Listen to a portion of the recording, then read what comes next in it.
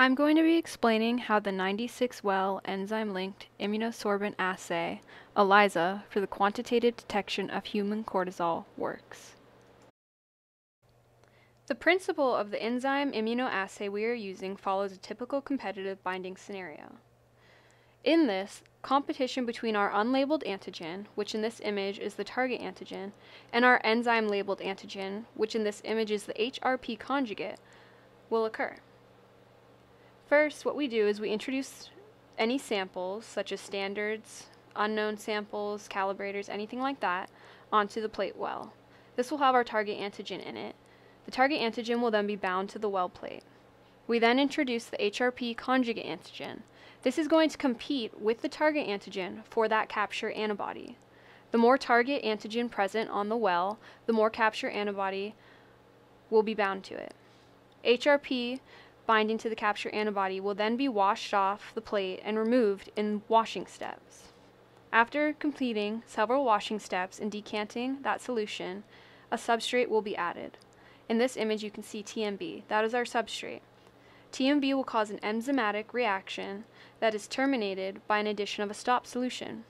This reaction will cause color change in the wells, and depending how much of our target antigen is present and bound to that well plate, we can then use an absorbance reader to read the plate and determine how much cortisol, or whatever antigen you are trying to detect, is actually present. The amount of color formed is inversely proportional to the concentration of cortisol in the sample. Now let's move on and learn how to set up our ELISA plate.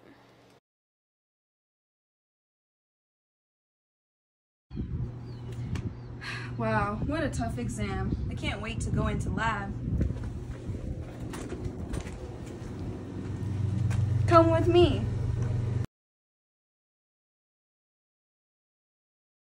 Alright, now that I've got my coat and my gloves on, I'm gonna go ahead and get a box. Okay, and this is the fridge nearest the exit. Let's see what's inside this box. Instructions, we don't need those. Here's the plate.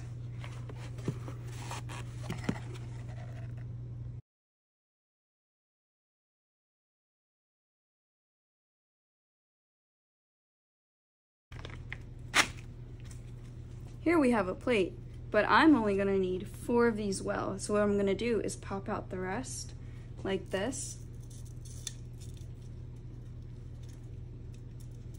and put it back into the bag.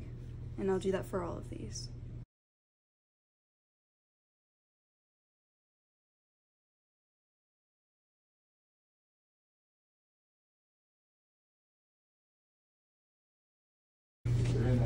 And put it into this pre-labeled assay buffer and put it into the same labeled tube, the HRP conjugate.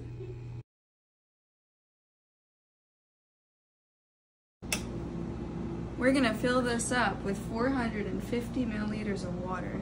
It's distilled, and you have to watch this number to make sure it gets to 18.2.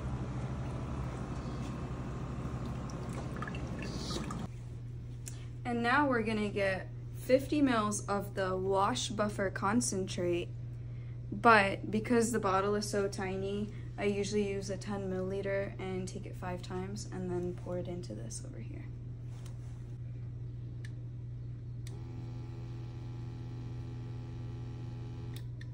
We're gonna pour it in using this funnel. And I've labeled the bottle.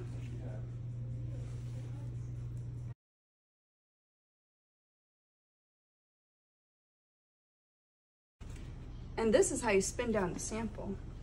It's open.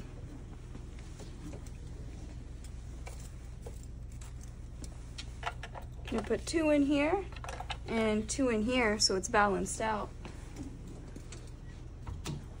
Lock it. And then set the speed to 10.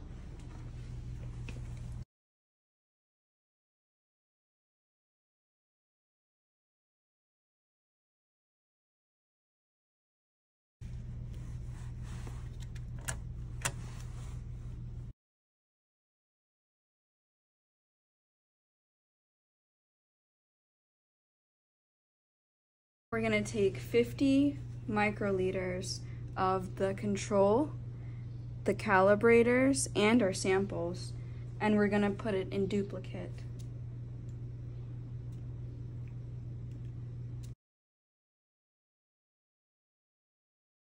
And now we're going to put 100 of the conjugate buffer, so I'm going to pour it in.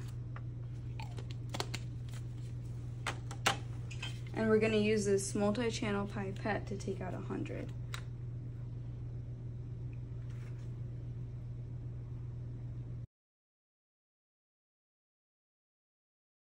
We're going to put it on the incubator for 45 minutes.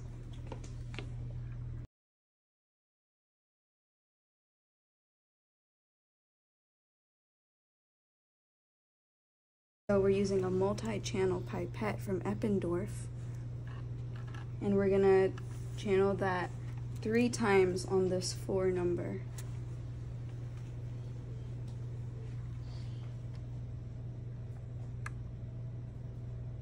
We're gonna place it on the plate shaker for 1 minute. And we did that 3 times with the wash buffer, so now we're gonna make TMB substrate.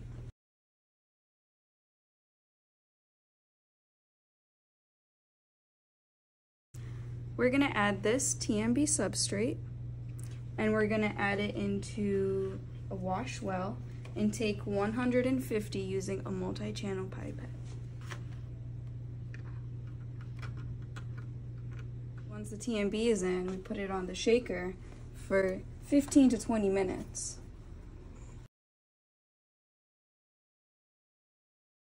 Into each well using a multi-channel pipette.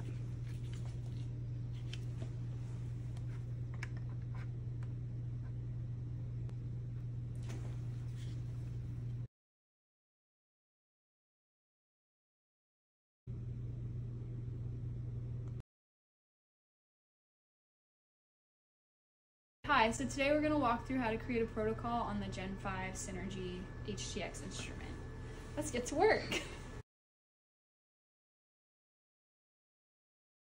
So we're going to come to the computer, select the Gen 5, which is here, and open it.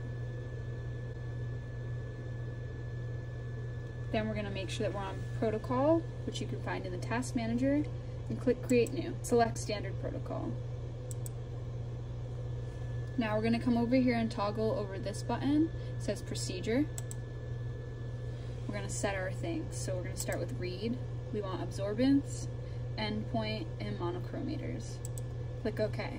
Here we're going to set our wavelengths. For our purposes, we're doing 450, but if we wanted to read different wavelengths, we could select out to here and change these numbers. I'm going to hit OK. Now we're going to set our temperature. For our assay, we want the incubator off because it's at room temperature. And then we're going to set shake. You can do this for however long you want. Click OK.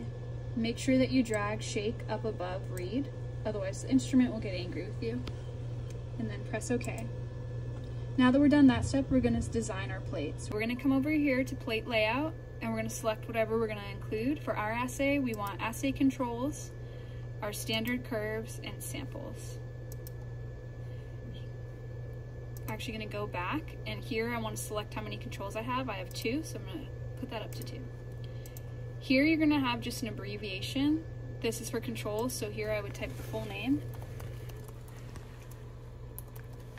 You can label that whatever makes sense to you so you'll know what it is. Hit next, and I'm going to do the same thing here. Hit next. For our assay, we use calibrators to set the standard curve, so just so I remember, I'm changing this to cal and typing calibrator here. What's prognosis? And then come down, make sure this is on concentrations, and we're going to type all of our concentrations of these known calibrators down here.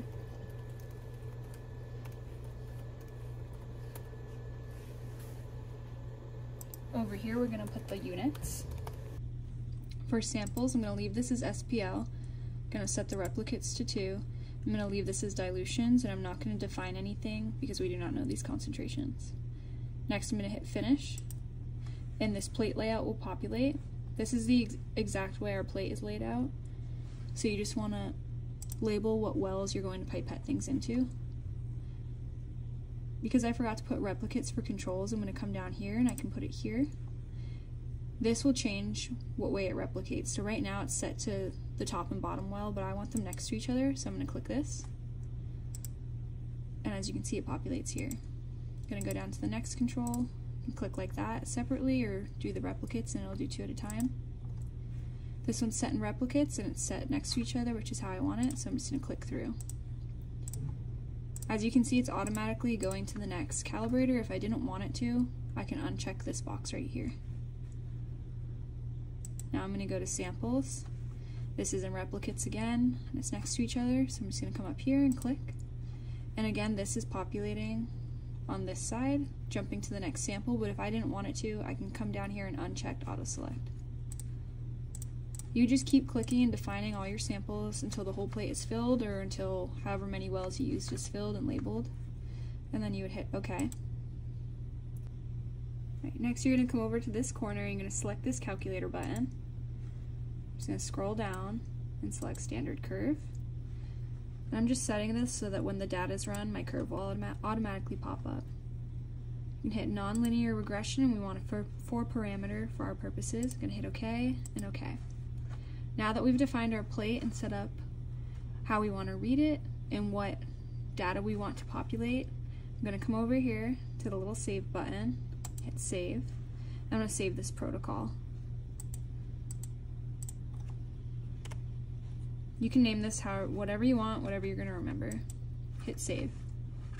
Now let's say I was to run this protocol later and Gen 5 was not open. If I showed up to this computer, I would just open the protocol, click read now, and then I could click existing protocol and pick the one that I just made, hit open, and then I would hit OK here and it would allow me to run the plate. It says right now it's not communicating because the instrument's off.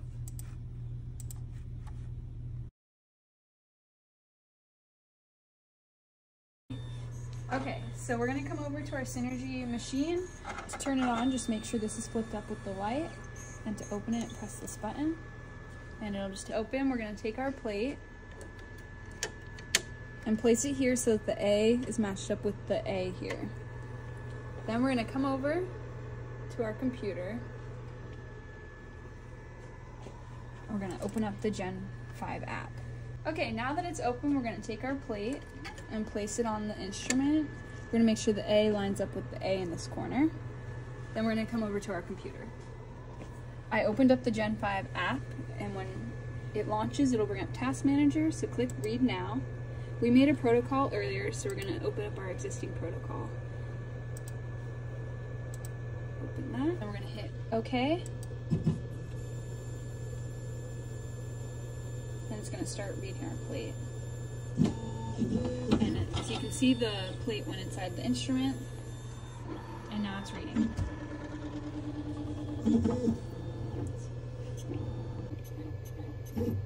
So as the data starts being collected from the instrument, you'll start seeing numbers populate on the screen here.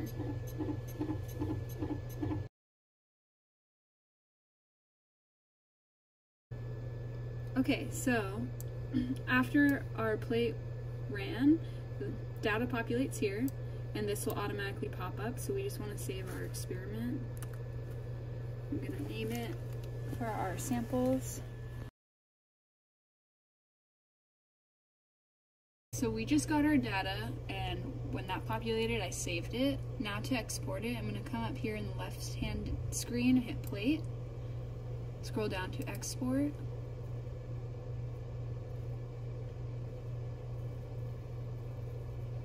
As you can see, an Excel sheet pulls up with all of our data and curve. And I'm just going to save this into a file on the computer.